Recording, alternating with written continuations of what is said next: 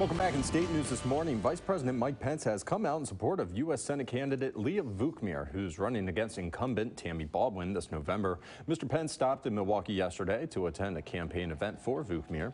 The vice president was also asked about President Trump's tweets against Harley-Davidson, who he criticized for finding work outside the United States.